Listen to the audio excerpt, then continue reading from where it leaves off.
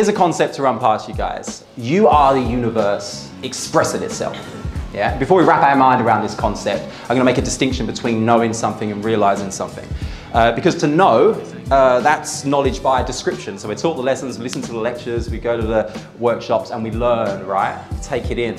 And then there's to realize or to make real. And this is knowledge by acquaintance. So this is when we take on board direct lessons from our experiences, we integrate them into our mental models of the world.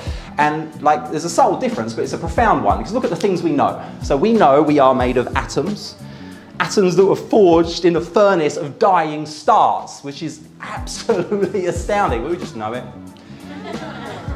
We know that the human brain is the most densely complex creation in our known universe. 14 billion years in the making. 14 billion years in the making. We know this. And whether this is evolution or God or intelligent design, that creative essence is not only in us, it is us.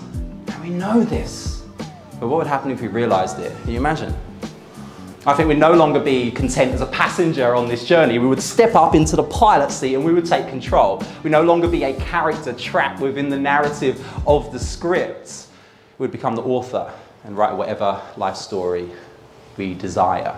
The chess piece becomes the chess master, right? Alan Watts said that you are something the universe is doing the way a wave is something the ocean's doing. So don't just know it, realize it. And next time you're second guessing yourself, remember you are the universe expressing itself. And when we start to take authorship into our own hands, when we decide to be the author, I took this a bit literally.